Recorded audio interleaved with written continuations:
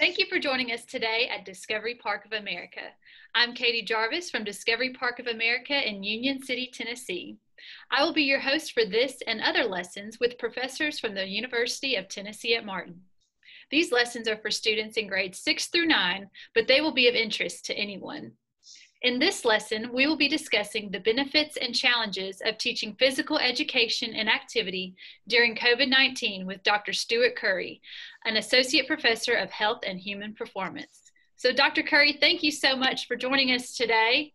We're excited to be able to Zoom today and learn about the importance of exercise during COVID-19. Katie, that's very kind of you. Thank you very much for this invitation.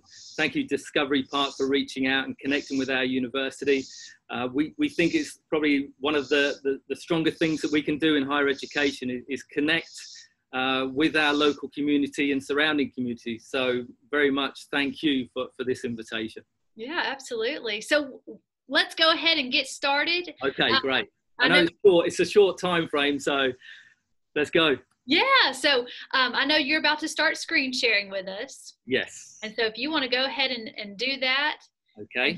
I'll start us off with one of the first questions that I think we might be discussing. Of course, what is the difference between physical education and physical activity?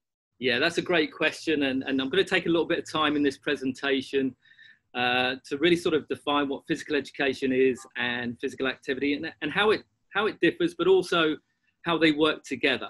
So if I switch over to the lesson objectives for today's lesson, and again, when thinking about putting this presentation together, obviously there's an awful lot of information I could cover. So I really tried to sort of narrow it down to meet the time frame and then really sort of discuss some of the major points that I think will be helpful, not only for our physical education teachers, our students, remote learners, but also families as well. So I hope this has far-reaching application and benefit. So the lesson objectives include identify the difference between physical education and physical activity. And there is significant difference, and I'll explain that. Identify what the benefits of physical education and physical activity are, and that's going to include both the physical, which many people know about, but now there's further research to support what the mental benefits of moving, being physically active have on overall mental health and well-being. And then this is a very interesting term, and I don't know if you can see that if I highlight it or place my cursor on there. What are the social benefits? And that's really a challenge today because we talk about social distancing, but we can still socialize, except we just got to be very mindful about keeping our physical distance, in particular 6 feet apart according to the CDC. So we'll talk about some of the social benefits as well. And then identify really today's COVID-19 challenges. And as we talked earlier, Katie, we don't have a template for this. You know, there isn't a plan of action. So yes, mistakes are going to happen, but I think that the goal of everyone, especially within the teaching profession, is to make sure our students are safe, healthy and well as either they return to school or take remote or online learning. So that's a real important point to sort of discuss in this presentation. And then provide some practical examples. Examples not only for the students, but for parents, for teachers as well. Not only will it occur inside the school environment, but also away from the school environment as well, because we know that schools do provide the best opportunity for children to be physically active.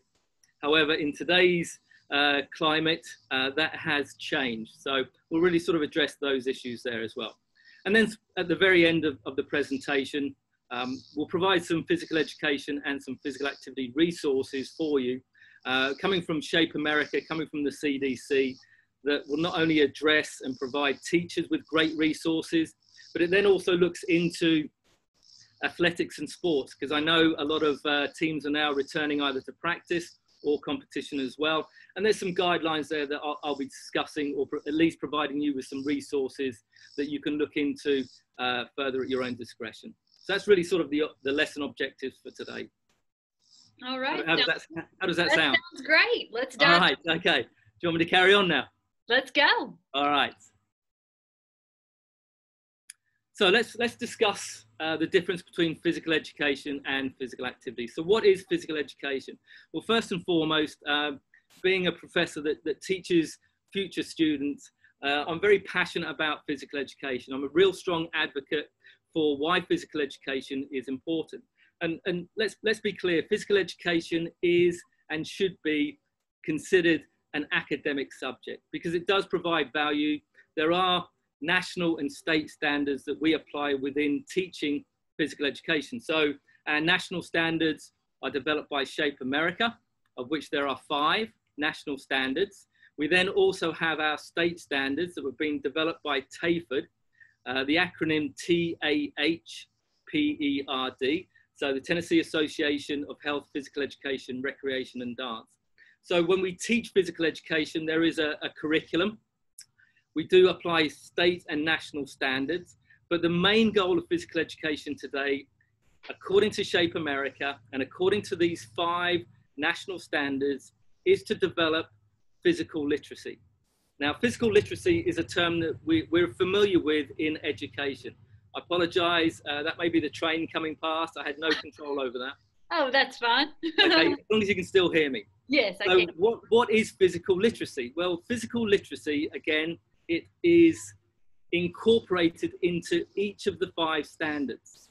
So we have 5 national standards for physical education, and they all address this key concept, the development of physically literate students. And the term itself means having the confidence. So if we're confident with our performance and having the competency, and the competencies will come from the development of motor skill, the understanding of how and when we apply motor skill.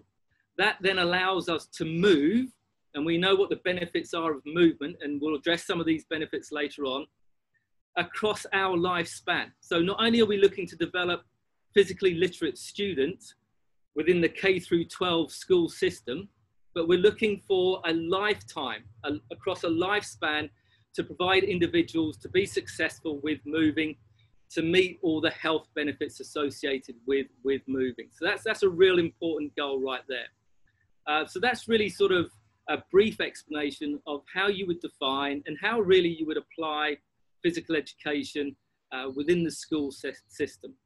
So does that make sense? Is that fair? That does make sense. I remember being in elementary school and it would always be PE.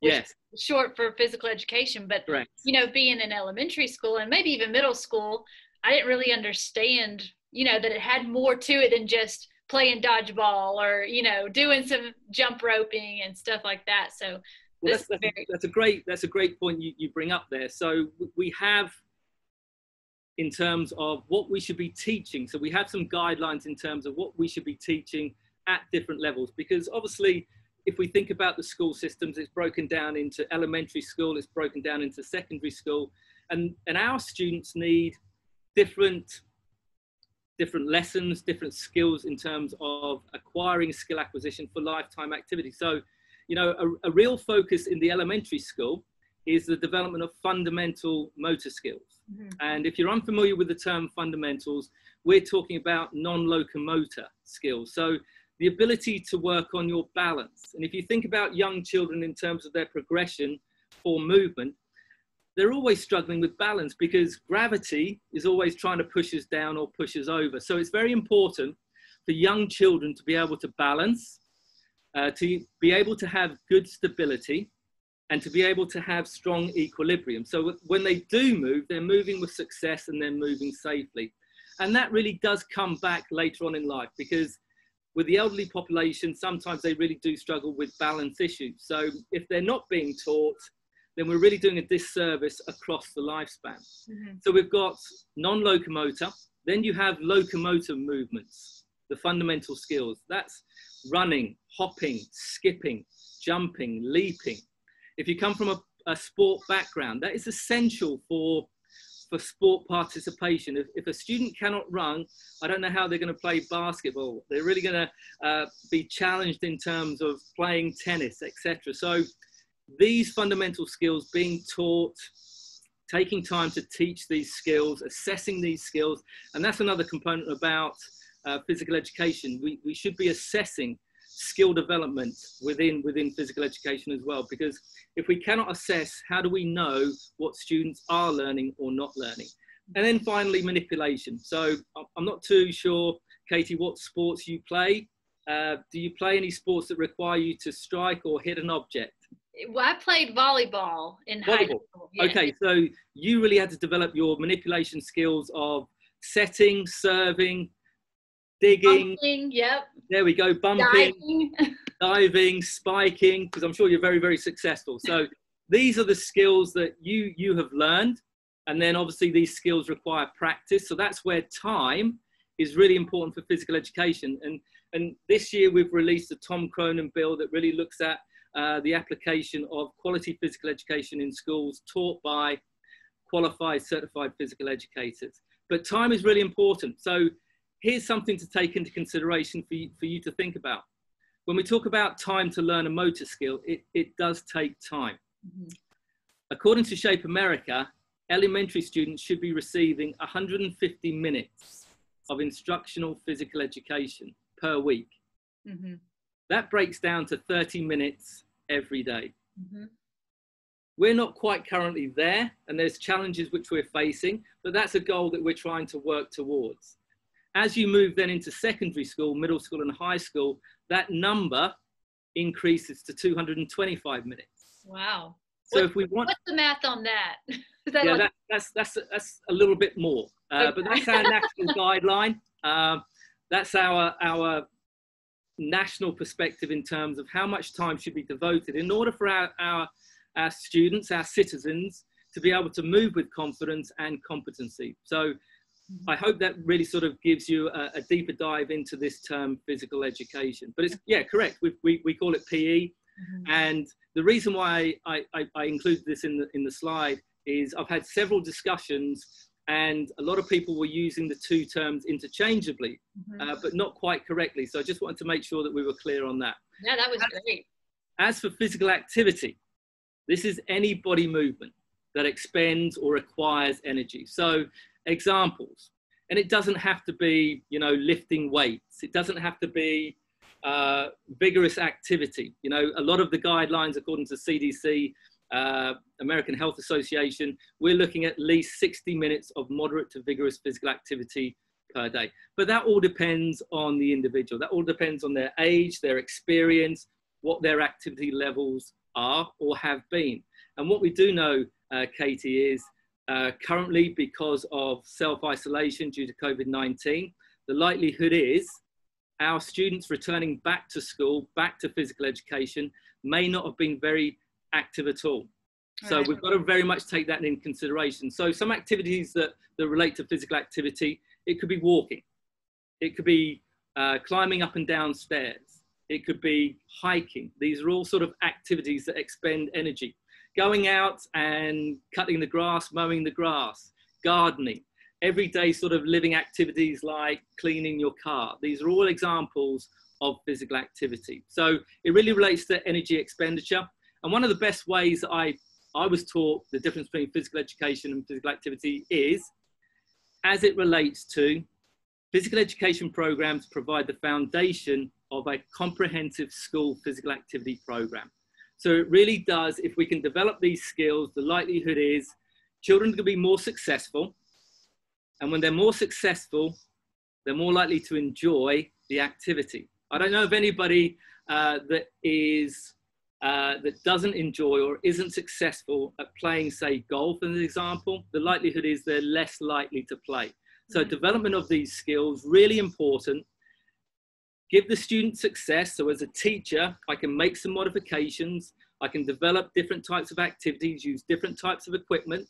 One strategy is, when working with younger children, don't teach adult-sized games. Right. I also come from a coaching background as well. And too many times, my background is in coaching soccer, or as I call it, football, coming from England. I've seen too many practice sessions where they're using the full-size goal and a full-size adult field. Well, the children are out there of a certain age. They're not able to cover that much ground. They fatigue quite quickly. But more importantly, if you play it on an adult-size field or tennis court, they're less likely to get practice opportunities. And if you don't have practice opportunities, you take away the learning. So that's really important. But as I say, physical education really does provide children with a great opportunity to increase their physical activity for the rest of their lives. And then finally, QPE. QPE stands for Quality Physical Education. So again, it should be and include instruction, and the instruction should be based on state and national standards. So when we develop lesson plans, we always have learning objectives, and the learning objectives we always address are the psychomotor, so we look at the motor skill, the cognitive domain of learning, which is the thought, the understanding, the processing, the analyzing. These are all education terms. And then the affective domain as well. And that's really sort of the socialization. So yes, we're challenged with socialization, but it's socialization in terms of the physical, but we can socialize in different ways. And I'll address that towards the end of this presentation. Okay. How are we doing for time? We're doing good. Okay, all right. So let's look at some of the benefits of physical education and physical activity. So as I said beforehand, when we teach a physical education class, what we're really wanting the students to do are develop the following domains of learning. That relates to the psychomotor domain. So when we talk about physical education and teaching physical education, we're really addressing skill. And this word motor means movement. So we're looking at developing movements. We're looking to develop these fundamental skills, especially at the elementary school level, where they learn the non-locomotor, they learn to balance. So when you catch a ball and you catch the ball outside of your base of support, if you cannot move that foot to recapture your balance, you're going to fall over. And what we know is in young children, their center of gravity is higher in an early age. So when you see young children first learning to walk, you see their body lean forward. They're not used to putting that other foot out to get the center of gravity back inside their base of support. Then they fall over. So you learn and you teach those types of skills. Very, very important. Twisting, turning. That's all about balance. Think about in our elderly age. Currently right now, I know Amazon are delivering a lot of packages. Well, you go outside, you pick up that package. Well, if balance is an issue, that can cause injury. And then when you cause injury in the elderly population, that can be a real issue with several life issues right there. So these fundamental skills, balance, non-locomotor, manipulation, and locomotor skills are really, really important, again, for developing physical literacy.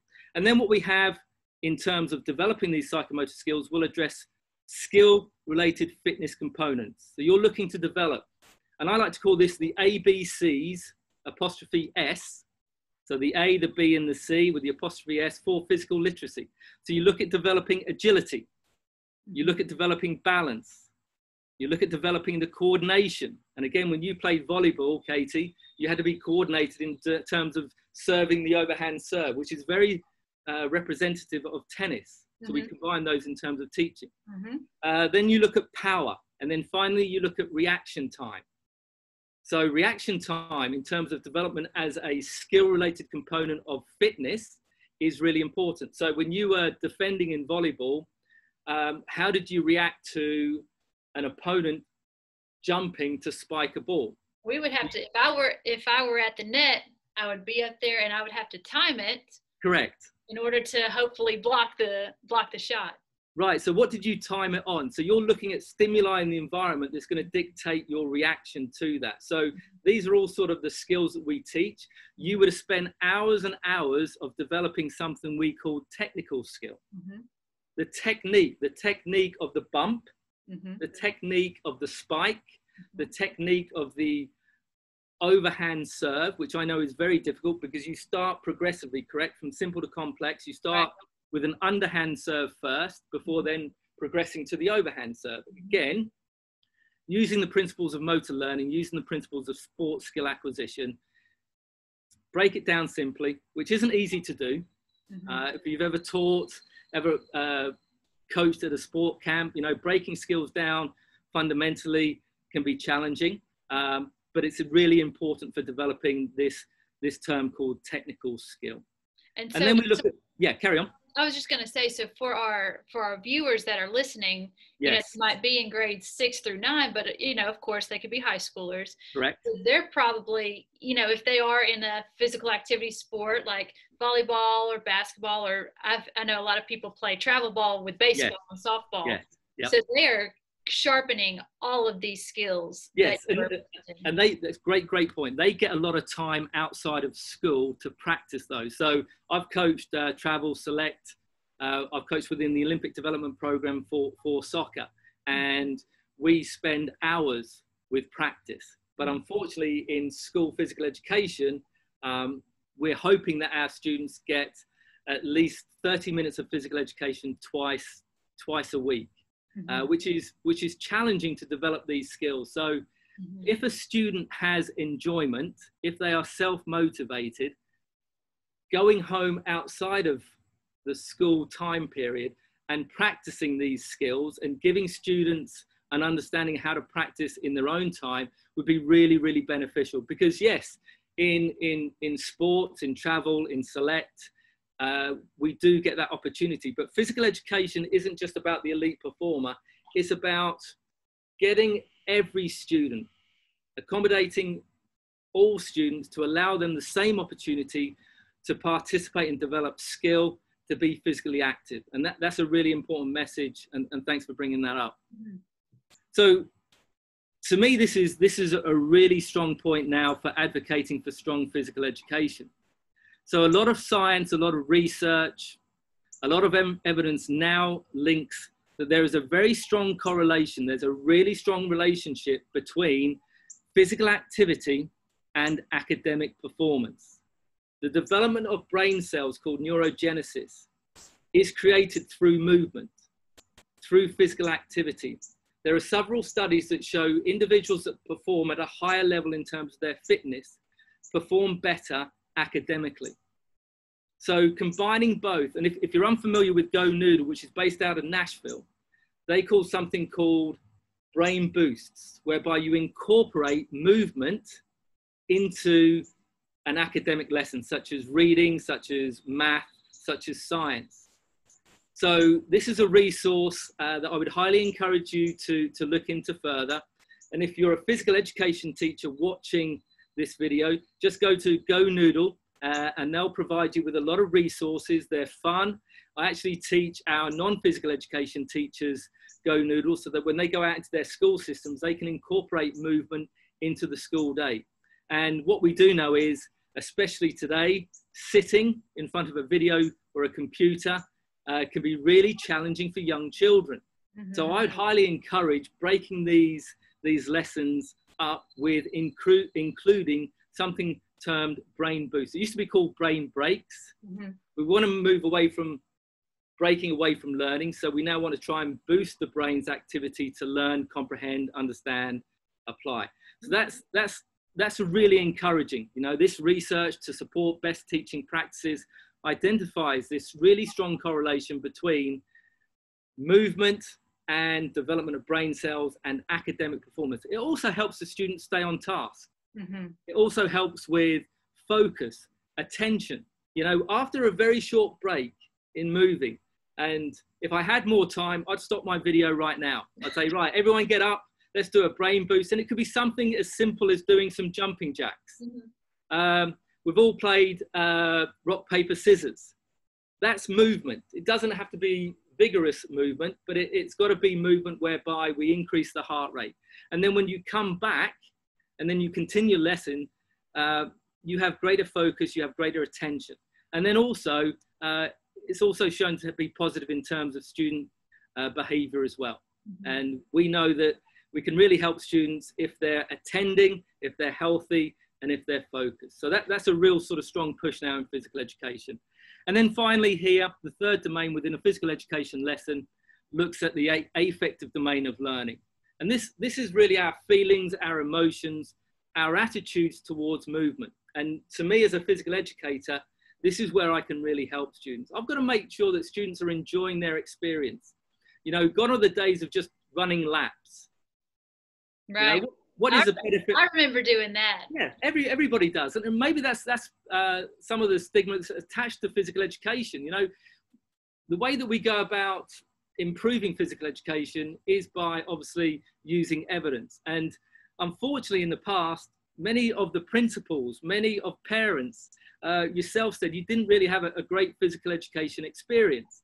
That's what we must change, because if children are going to move and benefit from movement, not only in school and out school, they've got to have the correct attitude. They're going to want to do it. What we do know is children enjoy playing games. Today, even more so, I know over the COVID period, children were sat at home. I know video games, very, very popular. There's this term called gamification culture. So they play games. Physical education can accommodate games. We have something called a game-based approach to teaching physical education that places students in games first, then teaches a technical skill, then puts them back into the games. Having taught and having coached sport for many, many years, probably the number one question that is asked is, when can we play? Yep.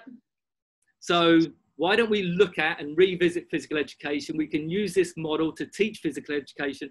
And what research does indicate is using a game-based approach really has increased and has high impact on individual motivation. So self-intrinsic motivation to participate, which is really important. Mm-hmm. So that's really looking at the benefits of physical education. Now let's look at some of the benefits of physical activity. So we have 5 health-related components of fitness. And if we look at it, and this probably you would have learned this in either middle school or high school, we're looking at the development of being physically active improves overall health in the following areas: cardiovascular fitness, mm-hmm. muscular strength, mm-hmm. muscular endurance, flexibility. And then one of the real health issues we're dealing with currently right now, not only in this country, but Western society, is obesity. So how does this impact body composition? Mm-hmm. And now there's even more research to look at the impact that obesity has on overall health. And there's now research looking into obesity in terms of how it's impacting with the coronavirus as well. So just really interesting to see what the benefits are of being physically active. And again, a lot of people, when they think about physical activity, they think about, well, I've got to go out and run, I've got to go to the gym. No. Right. Start off simple, go for a walk, go for a hike, enjoy nature, enjoy the sunshine. As you can see here, I'm outside. I try and break up my work day with some physical activity, and I'll talk about what I do later on in the slide. Sure. And then what we see here is also physical activity and the benefits towards mental disease. So stress, we're seeing a huge increase in terms of stress within not only society, but also within our schools. Mm-hmm. Anxiety, children are going to be anxious, possibly stressed going back to school. I know a lot of schools are going back this week. Children are coming from their home environment. They may not be aware of what's going on outside their home environment. So there could be some anxiety and there could be some stress. So physical activity helps with that. Depression. And then some really serious mental disease issues, dementia. So as we move and as we age, Alzheimer's. And then a lot of research now looks at the benefits of physical activity that deals with addiction as well. Mm-hmm. So these are sort of some really strong areas that by increasing or incorporating physical activity into your daily schedules can have some real benefits. And then socially, currently right now, yes, we've got this term social distance, but to me, I have a better understanding in terms of physical distance, but we can still be social. Mm-hmm. We can go out there, we can walk with friends, as long as we keep our distance. Right. As long as we take the safety precautions identified by the CDC, which is a great resource.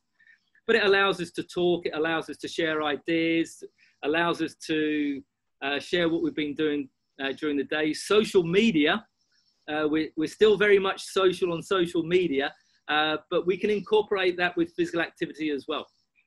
If you go for a walk, if you go for a walk and you take your phone with you, maybe you FaceTime a friend. Mm-hmm. So there's definitely ways that we can incorporate and develop the social side with and through physical activity. And that hopefully when we get to the end of COVID-19, we're going to see the continuation, because this is what I've seen. I've seen a lot more people walking in my community. I've seen a lot more people cycling in my community. That's been a real benefit in terms of people reverting back to physical activity for not only the health benefits, so hopefully we can also get the benefits back through playing sport and being more physically active as well. Right. And also going back to the social and like the social media, I know TikTok has exploded. Oh my gosh. During COVID-19. TikTok's everywhere. I walk down supermarkets and I see people TikToking. Yeah. And so, but they're doing some physical, you know, they're dancing, Correct. moving. So yes. that I could see how that could be, you know, a physical activity that during the COVID-19 shutdown. It is. I mean, that's a great point, mate. You know, I think, you know, physical education, physical activity does need a rethink. You know, what meets the needs and interests of today's students? And what we do know is TikToking is very, very popular. Right. Dancing, very, very popular. So why not include that into a physical education program? Providing students with choice is a real key factor in terms of maintaining physical activity participation, not only during the school years, but also following or post-school years as well. So that's a great point. Right. All right, so these are what I think, and through additional readings, some of the teaching challenges today. Really, if we think about education, there may be 3 models of learning that are being applied currently within the school system. Number 1 is in-school instruction. That requires physical distancing. We see here that can be incorporated both in physical and health education courses. But because of the physical distancing requirements, that's going to provide challenges. You know, a lot of physical education classes have 30 or more students. When I do some workshops, a lot of questions would be, okay, well, how can I teach when I have 50 students in my class? Well, that's not the case today because you won't have that many in there. But definitely the physical distancing will be a challenge. Then we have, as I discussed, the opportunity to increase physical activity through classroom-based physical activity. Again, if you've never incorporated that, a lot of concerns the classroom teacher will be safety. And that's always our number 1 responsibility and our number 1 concern. And again, there are resources at the end of this presentation that will provide you with some further information, but always please take into consideration student health and safety is our number 1 responsibility. But we do want to get them up. We do want to get them moving. Again, it doesn't require a lot of equipment. One of the great ways is by using exercise balls to replace chairs at desks. When you include exercise balls, you're going to engage a lot of the body, you're going to engage the core, so that increases, they're going to be bouncing. Another benefit is for those students that may fidget in class, that never happens, right? Right. To get them back on task, you know, if a student is able to move at their desk, that can also help them focus as well.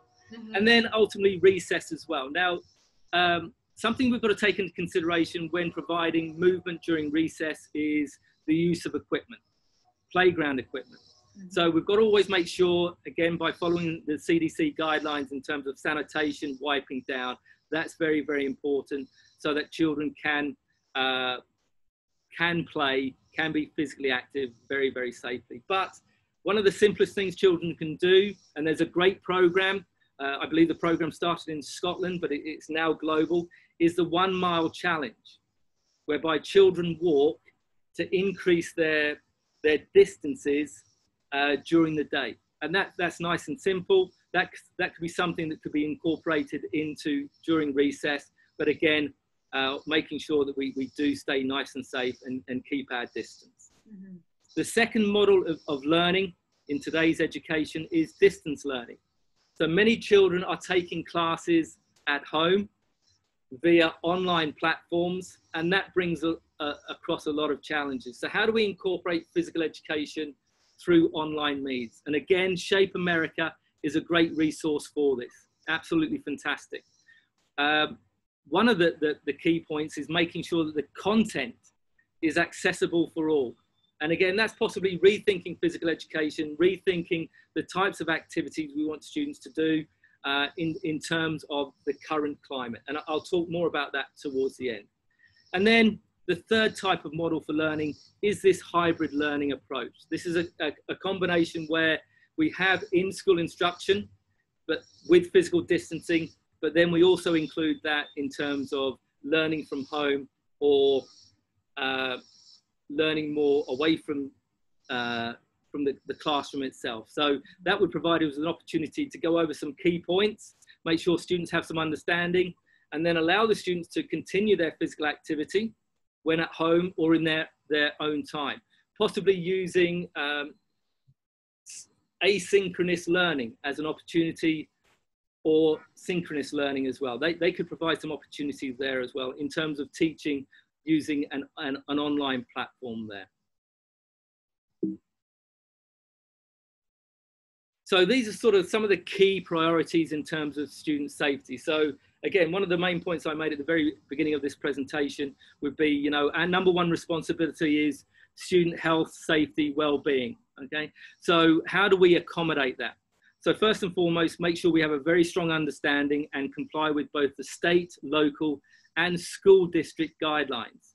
A great resource for you again is the CDC that looks at how we can incorporate effective, safe physical education, physical activity within the school systems and outside of school.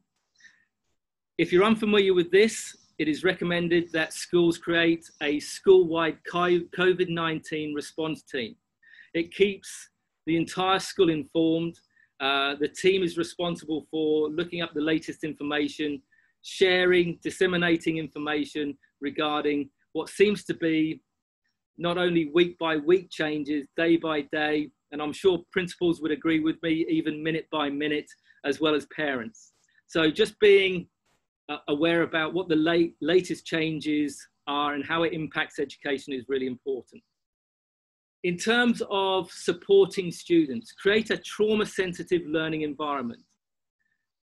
What we mean by that is, you know, really taking into consideration and checking on students' emotional well-being, because they may have been in self-isolation. You know, getting to know the student's environment in terms of what they've spent and how they've spent the past few months dealing with COVID, and then transitioning the student back into the school system and taking care of their emotions, how they're feeling. You know, checking in on students is really important. I know we all live very busy lives, and it's very difficult when we're teaching to really sort of connect individually with students. But this really, I think, would be very, very helpful just to find out how students are doing on a day-to-day basis. But then also, not only students, but your faculty themselves, your peers. You know, how are they doing? How are they coping with the challenges that they're facing? Yes, respect physical distancing and remain 6 feet apart. One way that we can do that within the gymnasium is by using polyspots. A lot of times we use that in terms of taking roll.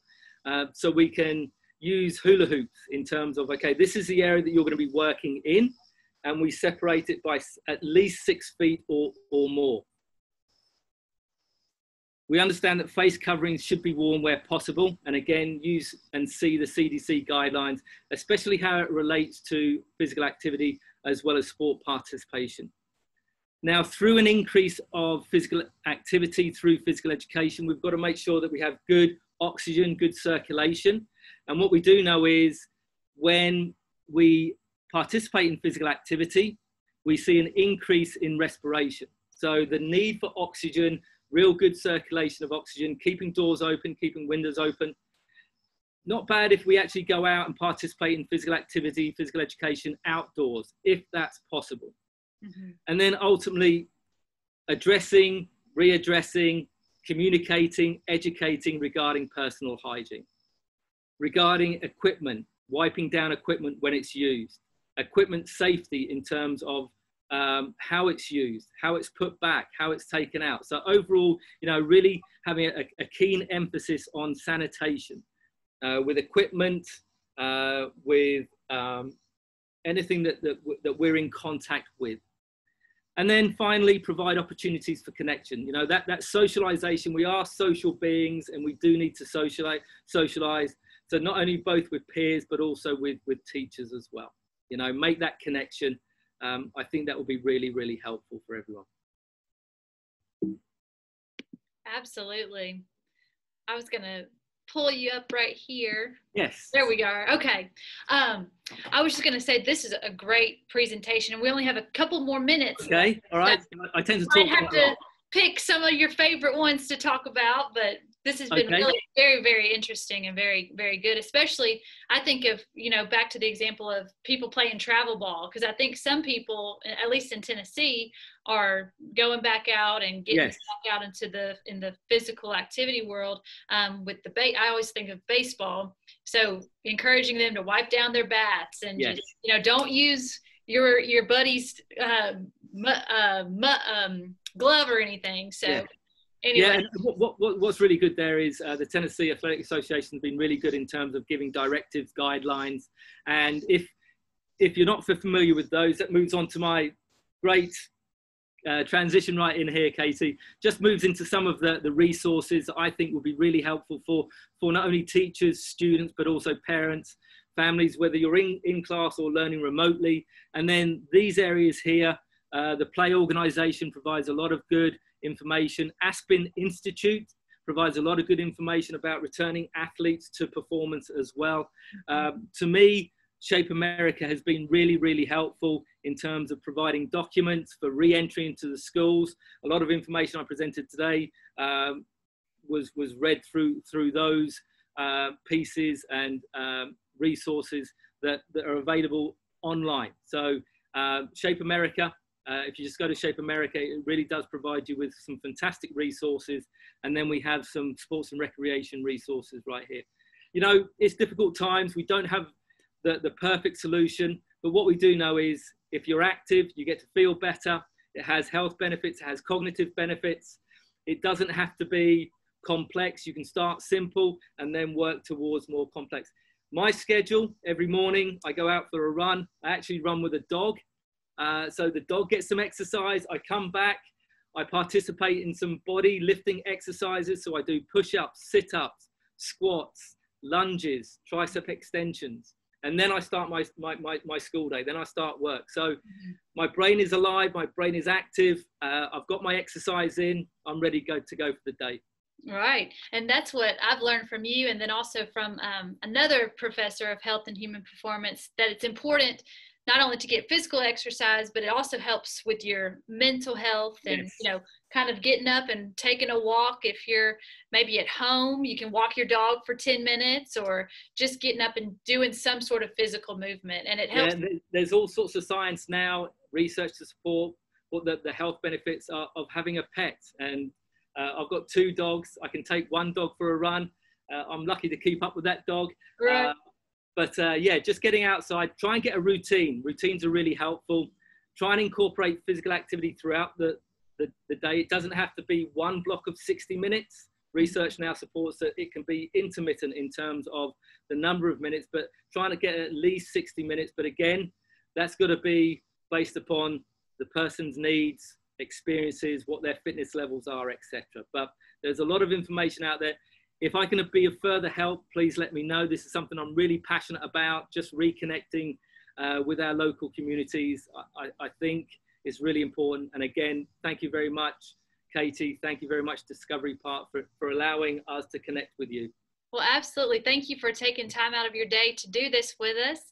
And of course, thank you to all of our viewers today for joining us. We look forward to continuing our mission here at Discovery Park of inspiring children and adults to see beyond.